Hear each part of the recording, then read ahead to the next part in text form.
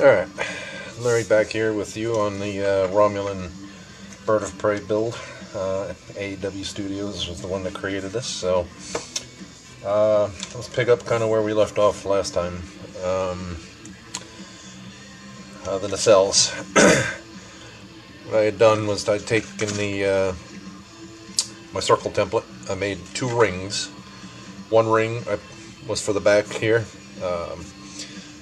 Left the open for the light, and I put another ring on the front here that allowed the dome to mount flush to this. If you remember, this thing kind of looked like a sausage because of the vacuum form, right? The back, none of the edges were crisp.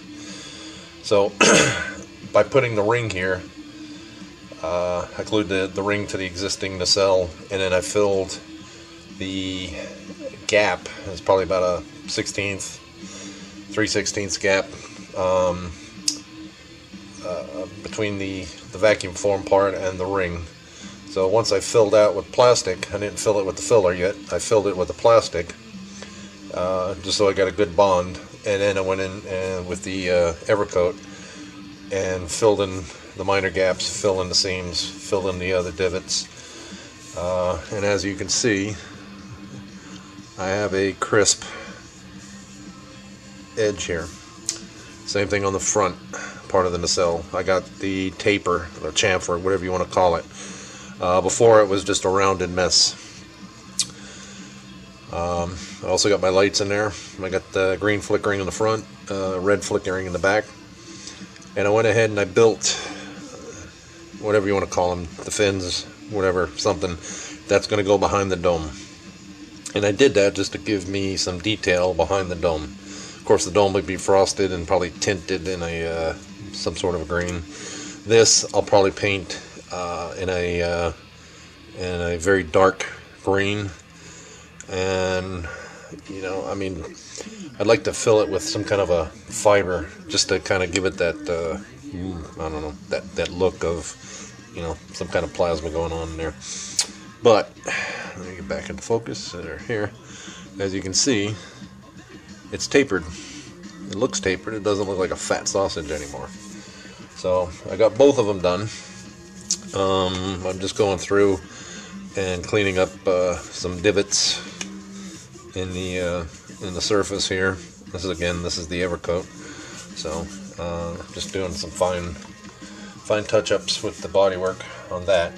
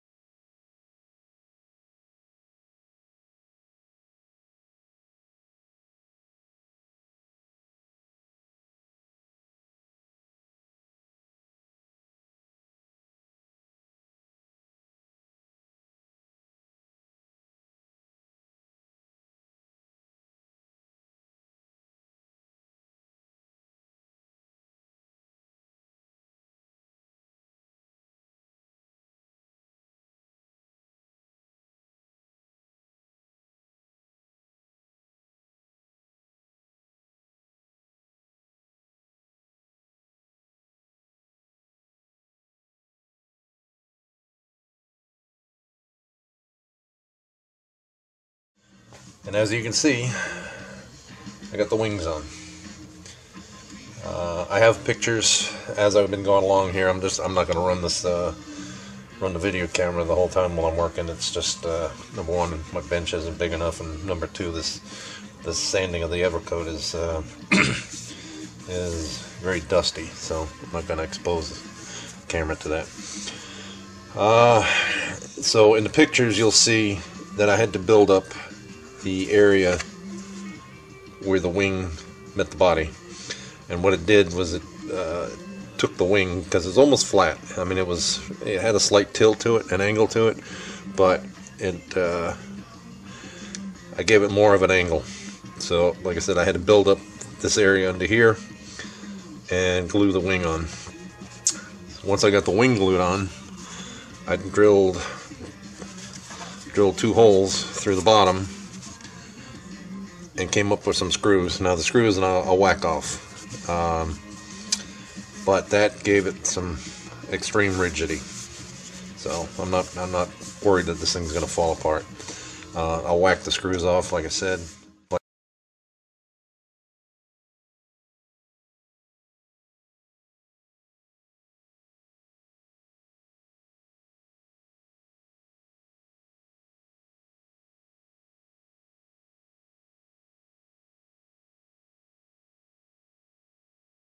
I put my hole in for my rod, and basically it'll be mounted like I did my Enterprise. And we'll talk about the base here in a minute. Mr. Jerry Hancock over there at Hedgecock over at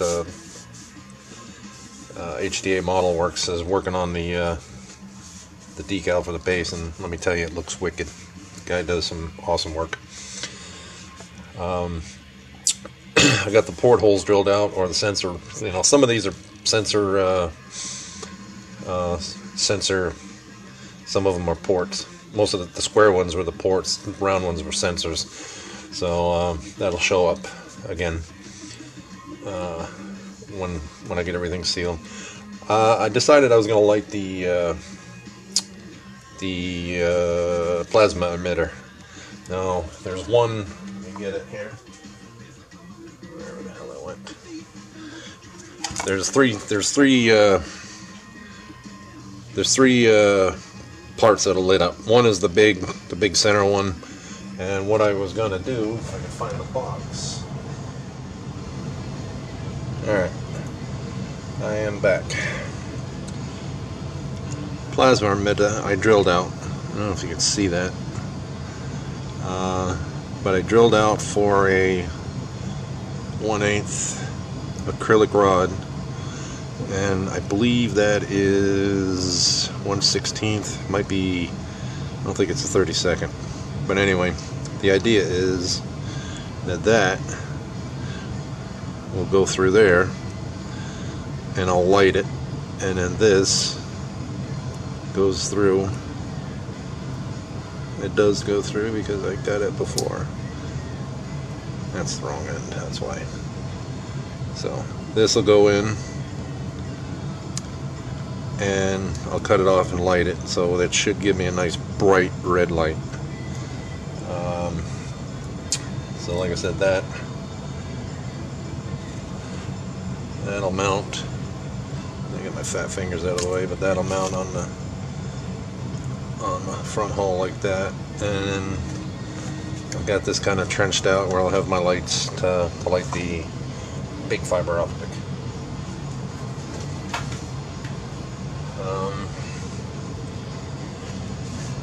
In addition to getting the portholes drilled out, I decided to put the impulse engines like what you see on the drawings.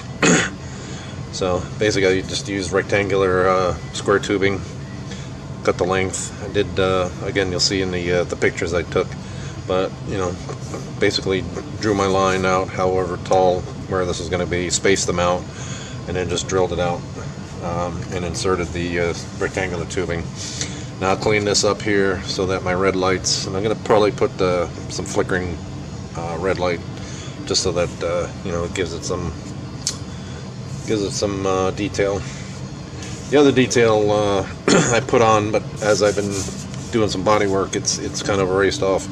But I decided I was just going to do a scribe of the landing gear according to like what you see on the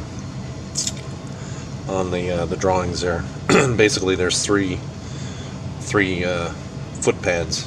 One here, and then one back here. I can see the faint outline, but I'll rescribe those, and they'll be faint so that when the decal goes on, it'll blend into the body. Be nothing really pronounced.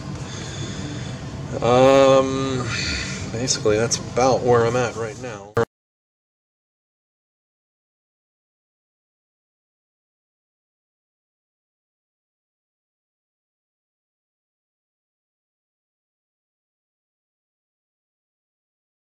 Just wanted to make sure that I got this scene taken care of before I start doing any kind of lighting and painting and stuff like that. There's some imperfections. As you can see, I got my circles marked where I need to go back and just do a little bit of touch-up stuff.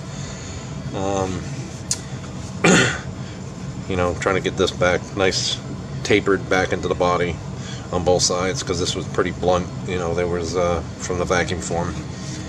But other than that, I mean, it's coming along. And then you know, here's my partial globe of the Romulan homeworld. And like I said, Jerry over at HDA Model Works is working on the a 12x12 placard kind of thing that'll fit over my base, leave space for this thing here. And like I said, it was, when he showed it to me Saturday night, I was like, man, that's freaking really wicked looking, man. It'll really complement the model. So I'm kind of anxious to see that. Let's see, what else? Got one more piece. This is the top. Really haven't done much to this. I just kind of reinforced it up underneath, just to, you know, take some of that flimsiness away. So this part here, in addition to my structure here, should make this really sound as far as when it goes together. So, you know, that's starting to look like a damn Romulan ship. The creation. So anyway, but I got this drilled out. I got a couple of boo-boos here. I gotta fill and then just re-drill. For some reason, you know, in fact, like, I don't know if you can see that, but it's like they had a double divot, and as I was going along, it's like I got off track. Very hard to see. I'm not even going to bother with this side sensor here. According to the drawing, and you know, it's even hard to see on the photos from the studio model. You know, of course, it's really, really grainy. But I'm not going to try to drill those out. It would just, you know, there's nothing to go by, and it'll be extremely wavy. So I'm just going to leave it as is. I'm not going to mess with it. I think that'll be fine. What I'll probably do, in fact, I know what I'm going to do after I get this thing all painted. I'm just going to take some micro crystal clear and just fill in the holes. I even thought about the solar res, but I mean, I have some of that solar res, but I don't know. Have to play with it. So for right now, that's kind of where I'm at. I'm just going to continue on. I'm going to make another pass over with the Evercoat, and if you haven't worked with this stuff, I like it. It's easy to work with. You know, this is what I've been using. I forgot where the hell I bought this from. Automotive, but I don't know what it was, like 25 bucks or something like that. And between all the models that I've done, I've probably used maybe, you know, this much. It's used a little bit at a time. Essentially, I just use a, you know, for big stuff I use a spatula about this, but for the little stuff, I just use this thing here. It gets into little spots, allows you to form it, and you know, as it dries and just before it hardens, it gets like rubbery, so you can actually shape it or trim it with, you know, I've been using just a flat blade and knocking off some of the high stuff and then just let it cure. So however, I do recommend that you use one of these when you're sanding. You know, make sure you got one of these. You know, I think 20 bucks over at Home Depot, something like that, because this stuff, I've been knocking it down with some 120 sandpaper. I'll knock the heavy stuff off with the with the 120. Then I'll go down to like 240, and then, you know, go to smoother. But when you sand it, you get dust, and I'm talking dust like baby powder. So you don't want to be inhaling that crap, otherwise you'd be really hacking up a lung. So that's my safety tip for today.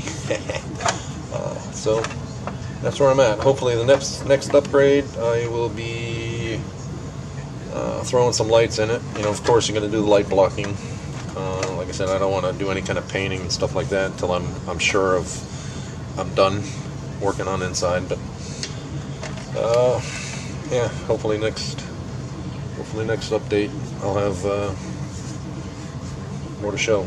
I'm happy, really happy with the wing pitch. If I can, of course I can't get it. I'm trying to look at this thing upside down, but that's a lot better than the angle that the kit had. Like I said, the kit was almost laid over like an airplane. So, and then you know, these things here, boop, going like that. Then I got the tail piece here. I don't know if you caught that, but look, something like that. So it's getting there. It's getting close. Like I said, I'm really anxious to see the decal that, well, not the decal, the part for the base that Jerry's doing. These things here. Like I said, I took a bunch of pictures, and I'll throw them in as I do this, put this video together. But these I bought on Amazon, and don't ask me what the brand name is. But these things fit in a Dremel, and they are awesome. They're fragile, but they're awesome. And they allow me to, as you'll see in the pictures, it allowed me to, when I was doing the ring, to actually go along and just pop holes in it and allow it to basically cut it out real quick, and then throw the Dremel drum in here and just round it out, follow my pencil mark, and it came out good. Came out quick, didn't take forever. In fact, the hardest part was cutting out the outer part of the ring. Knocking out the inner side was like zip, zip, zip. So worked out pretty good. But these things, I think they were like, actually I think I bought, there was like 3 sets. I think like for $25, but they're different, you know, they call them different color codes. But it's just the different sizes. Like I've been using the biggest one of all, but the little ones come in great. When I did the little 1000 scale Enterprise, it just popped right through. So other than that, I mean, that's just where we're at. So thanks for watching.